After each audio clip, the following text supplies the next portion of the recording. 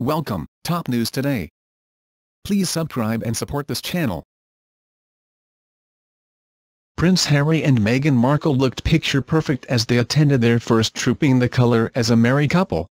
Joining other members of the royal family, the Duke and Duchess of Sussex appeared to be in great spirits as they waved at the adoring crowd, who turned out in large numbers to celebrate the Queen's 92nd birthday. The newlyweds took part in a procession via horse-drawn carriage from Buckingham Palace, along the Mall to Horse Guards Parade, Whitehall and back again. Meghan, who joined the royal family last month, looked absolutely stunning in a Carolina Herrera dress and hat by Philip Treacy for her first Trooping the Colour. Stylish as ever, she opted for a pretty and pink vibe with a sophisticated off-the-shoulder pastel dress by Carolina Herrera, a favourite designer among the royals. Its flattering fold-down barred neckline and button detail accentuated the former actress's elegant neck. During last year's annual event, Prince Harry rode in a carriage with the Duchess of Cambridge and the Duchess of Cornwall.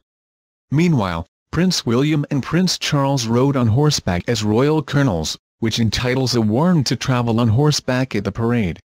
Most of the royal family then stepped out onto the balcony of Buckingham Palace to greet crowds and watch the spectacular RAF fly past. This is Meghan's first appearance on the iconic balcony.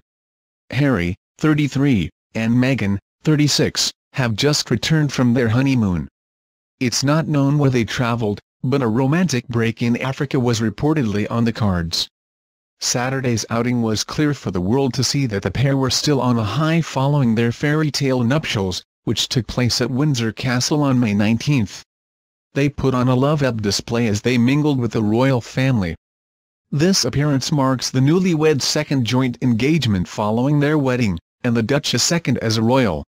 They were last seen together at Prince Charles' 70th birthday garden party, which was also held at Buckingham Palace.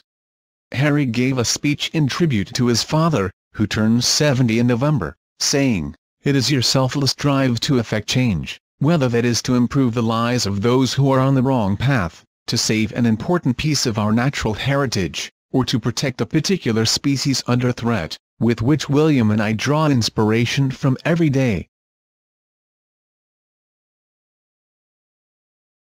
Please subscribe channel. Thank you for watching.